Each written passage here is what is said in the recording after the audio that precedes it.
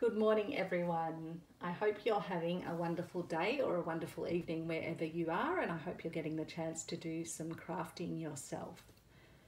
So I wanted to share my completed Roxy Journal of Stitchery piece for this past 2 weeks. Coming up to this Wednesday we'll be getting our new prompt. So the prompt for this piece was a winter bird or a winter owl or a Christmas bird. So I've taken the Christmas bird prompt, but I didn't want to create anything too Christmassy.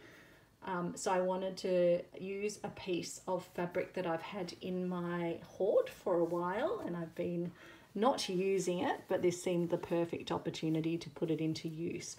So this is the piece of fabric. And as you can see, it's not particularly Christmassy. If anything, I'd say it's probably more got the look of being autumnal in its colours. So more those rusty browny oranges and those lighter, more sort of muted greens.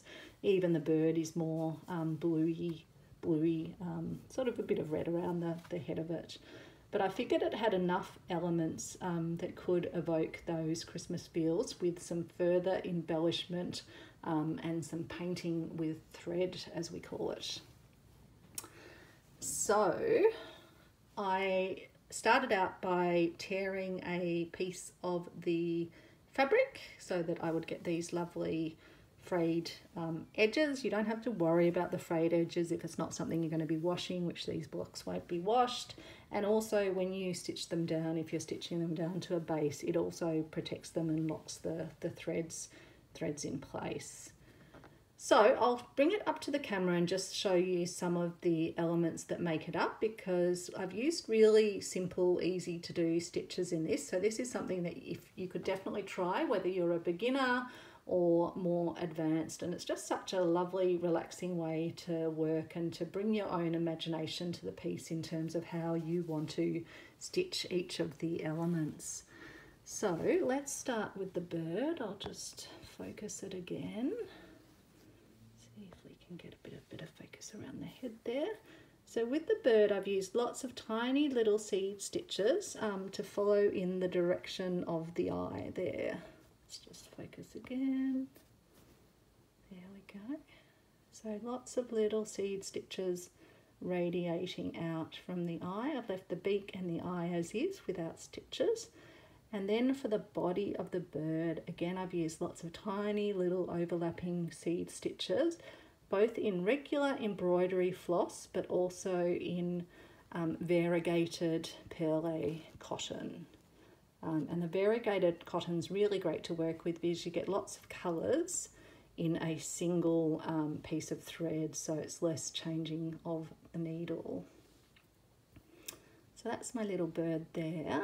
Now the bird's standing on a branch where I've just done some little running stitch but vertically across. And then let's see if we can show you, without making you totally seasick, the sateen stitching that I've done on the leaves to give the effect of the leaf and the vein. So that's in a darker sort of khaki green because I wanted the bird to really stand out. So you can see that there. So then moving down here, we have backstitch outlining these green leaves here, and also creating the veins within the leaves. So you can see that there.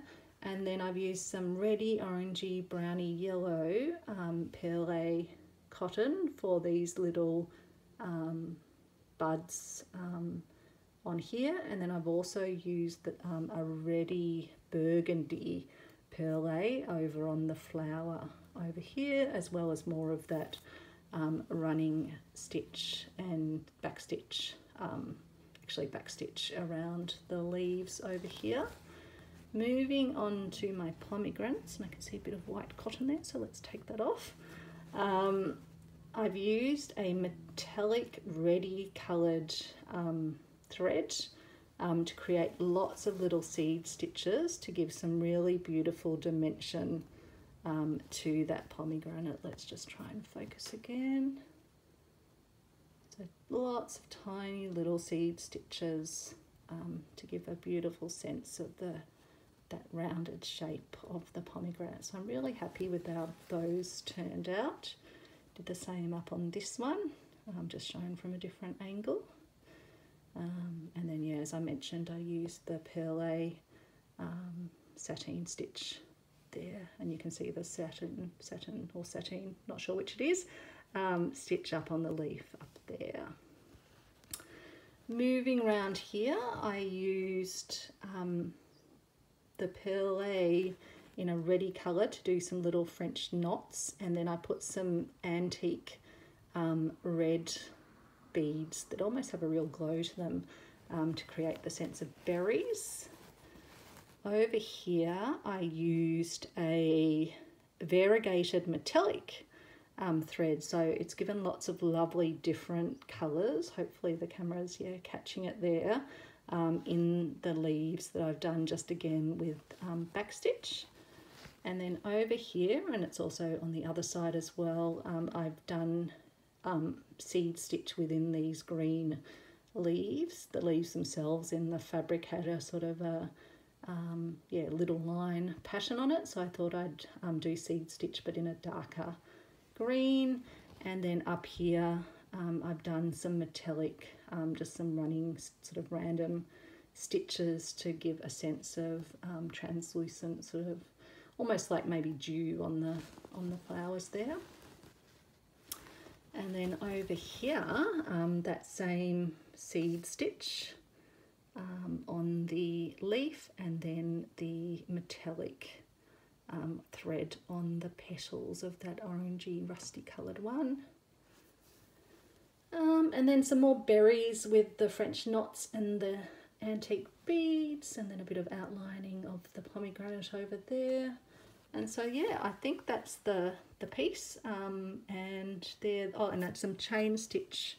Don't know if I mentioned that, chain stitch down on the bottom one down here. But again, very simple stitches that I've used here. And then I've tacked it down just with a running, very small running stitch around the outside onto this yellow gingham. So I'll show you some of the things, the materials that I used for it, in case you want to have a go at doing your own and want to take some inspiration from it. So as I mentioned, I used a range of standard embroidery floss. I just keep my smaller pieces of embroidery floss on these little washing, what are they? Vintage style wooden wash pegs. Losing track of my words today, but anyway, you know what I mean. And so they're great because I can actually just have them sitting up along my sewing surface in front of me, and then I can just easily grab them and see which ones I want to use to go with different bits of the whatever I'm working on. So I've just got a range of those ones, reds and all different, and then the more neutral ones. So this is the off-white that I used, just a single strand of around the outside to tack it down. And in fact, everything here on here was all just single strands of the embroidery floss, so as not to be overwhelming. The perle itself is a thicker, and you don't actually reduce, you don't try and unwind the perle, it's just you use it at the width that it comes. So the perle, which was all the variegated with different colours within it, is Wonderfeel perle cotton. And so I've got this sort of reddy and burgundy, but with a bit of more browns in it. Some beautiful variegated green, and a more orangey and browny and yellowy one. As I mentioned, I also used a range of metallics. So this is the variegated metallic that I used on the leaves up here. This is a vintage gold metallic from gingham, which I used on down here. And this is a vintage rusty sort of orangey coloured that I used up on the petals up here, as well as the red metallic. I think this is a newer red metallic that I use down on the pomegranate down here. And then, as I mentioned, some antique glass beads that were used for beading the little berries down there. So when I'm working with metallics, I like to use a shortish, thicker needle. This one's a chenille needle, and the reason for that is that because it's thicker, it doesn't create as much drag on the metallic threads, which can be a bit tricky to use, and if you use a really thin needle, you're creating more drag when it pulls itself through the hole. The thicker needle means you're creating a slightly larger hole, and the metallic thread can travel through a bit more unimpinged. And the reason for that is that a lot of the metallics actually have a base piece that you might be able to see here. I don't think I'll be able to zoom in that well, and I won't want to pick it up, will it? So I'll just put it back down here. But it's got like an inner black within the metallic wound around it. Now, if that gets lots of drag, you'll find the metallic will sort of unwind, and you'll start to see bits of black in your work. It's good when you're working with metallics, as well as using the wider, shorter needle, to also only work with shorter lengths of it, so that it doesn't have as many times that it has to travel through the fabric. So they're all the threads that I used. Again, you can use just whatever you have yourself, but it is fun to bring some metallics in every now and then into the pieces, as well as some beads and embellishments. For this particular piece, I've chosen not to do an ornate or embellished background.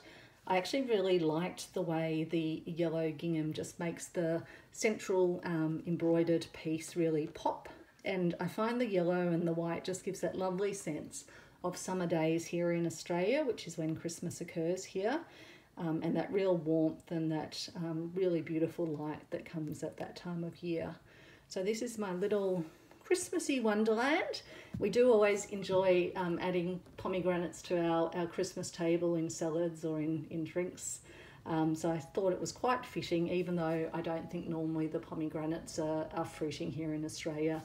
It was also a lovely little reference because Mum's currently away camping down at the beach with my uncle, and she's got me looking after some little pomegranates that she actually grew from last year's Christmas pomegranate that she thought was a particularly tasty one. So I'm looking after her plants for her at the moment.